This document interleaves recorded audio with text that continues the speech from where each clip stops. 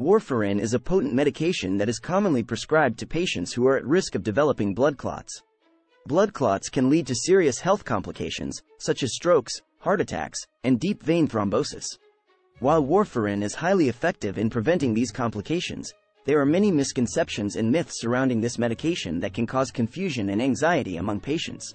In this video, we will provide you with the ultimate guide to understanding warfarin and its benefits. We will also debunk the 5 most common myths about warfarin and offer tips and tricks from experts on how to manage your warfarin dosage effectively. Whether you are a patient taking warfarin or a healthcare professional looking to broaden your knowledge, this video will provide you with valuable information and insights that can help you make informed decisions about this medication. What are blood clots? Blood clots are gel-like formations that occur when blood components, such as platelets and fibrin, clump together to prevent excessive bleeding. While blood clots play a vital role in healing wounds, they can become problematic when they form inside blood vessels and obstruct blood flow. This can lead to serious complications, including deep vein thrombosis, DVT, pulmonary embolism, stroke, and heart attack. Identifying individuals at risk. Certain factors can increase the risk of developing blood clots. It is important to be aware of these risk factors and take necessary precautions. The following are some common risk factors. Sedentary lifestyle. Prolonged periods of inactivity, such as sitting or lying down for extended periods, can increase the risk of blood clot formation. Age. The risk of blood clots tends to increase with age, particularly for individuals over the age of 60. Obesity. Excess weight puts additional pressure on the veins and increases the risk of blood clot formation. Smoking. Smoking damages blood vessels and promotes clot formation, significantly increasing the risk of developing blood clots. Underlying health conditions. Certain medical conditions, such as cancer, heart disease, diabetes, and autoimmune disorders, can elevate the risk of blood clots. Surgery and trauma. Major surgeries, particularly those involving the lower extremities or abdomen, can increase the risk of blood clot formation. Additionally, severe injuries or trauma to blood vessels can also trigger clotting. Pregnancy and hormonal changes. Pregnancy, especially during the 3rd trimester, and the use of hormone-based contraceptives or hormone replacement therapy can increase the risk of blood clots. Inherited or acquired blood disorders. Genetic conditions, such as factor V Leiden mutation or antiphospholipid syndrome, as well as acquired blood disorders like lupus, can predispose individuals to blood clots. Identifying these risk factors can help individuals and healthcare professionals assess the likelihood of blood clot formation and implement appropriate preventive measures. Preventive measures for blood clots. Preventing blood clot formation is crucial, especially for individuals at high risk. The following preventive measures can significantly reduce the risk of developing blood clots. Regular physical activity. Engaging in regular exercise, such as walking, swimming, or cycling, promotes healthy blood circulation and reduces the risk of blood clots. Maintaining a healthy weight. Losing excess weight through a balanced diet and regular exercise can alleviate pressure on veins and reduce the risk of blood clot formation. Avoiding prolonged inactivity. Taking breaks from prolonged sitting or lying down, particularly during long-distance travel or sedentary work, is important to prevent blood clot formation. Stretching exercises or walking breaks are recommended. Smoking cessation. Quitting smoking is crucial to reduce the risk of blood clots and improve overall cardiovascular health. Proper hydration. Staying hydrated helps maintain healthy blood viscosity and reduces the risk of blood clot formation. Compression stockings. Individuals at risk of blood clots, especially during long periods of immobility or after surgery, may benefit from wearing compression stockings. These stockings help promote blood flow and prevent clot formation. Medications. In some cases, healthcare professionals may prescribe blood thinners or anticoagulant medications to individuals at high risk of blood clots. These medications help prevent clot formation or reduce the size of existing clots. It is important to consult with a healthcare professional to determine the most appropriate preventive measures based on individual risk factors and medical history. Treatment options for blood clots. If a blood clot has already formed, prompt medical intervention is necessary to prevent complications. The treatment options for blood clots include anticoagulant medications. These medications, also known as blood thinners, help prevent the growth of existing blood clots and inhibit the formation of new clots. The dosage and duration of anticoagulant therapy depend on the severity of the clot and the individual's overall health. Thrombolytic therapy. In severe cases, where the blood clot poses an immediate threat to life or organ function, healthcare professionals may administer thrombolytic medications. These medications help dissolve the blood clot quickly. Surgical interventions.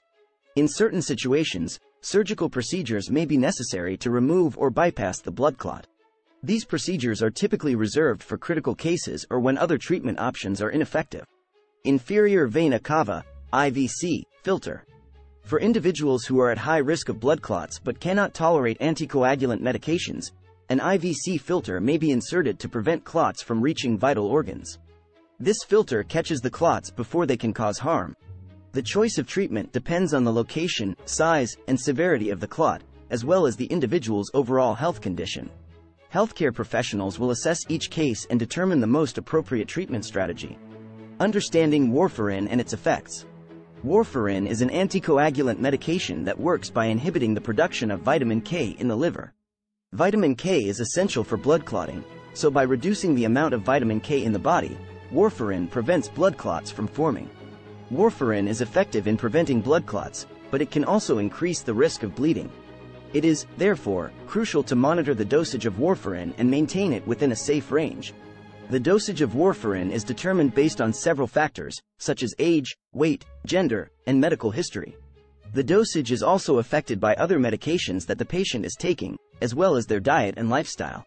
It is important to work closely with your healthcare provider to determine the correct dosage of warfarin for your specific needs.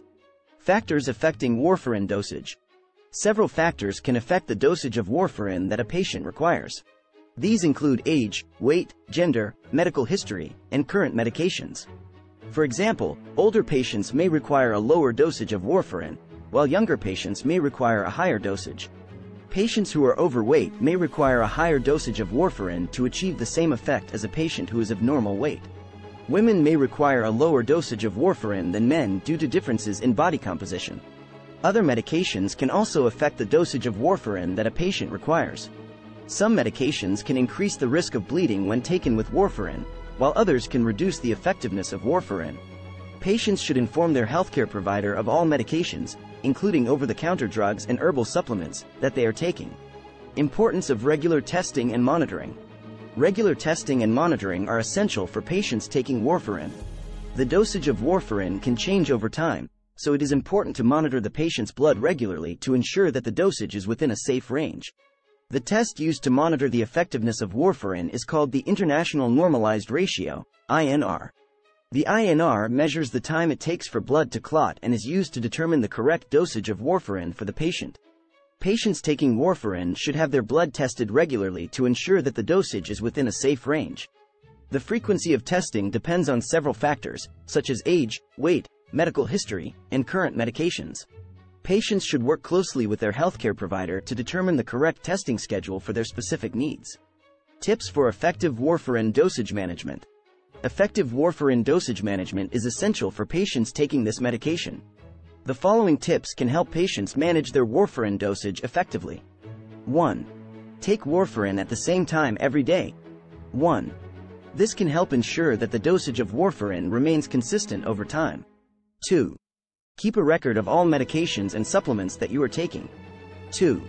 This can help you and your healthcare provider monitor the dosage of warfarin and ensure that it is within a safe range.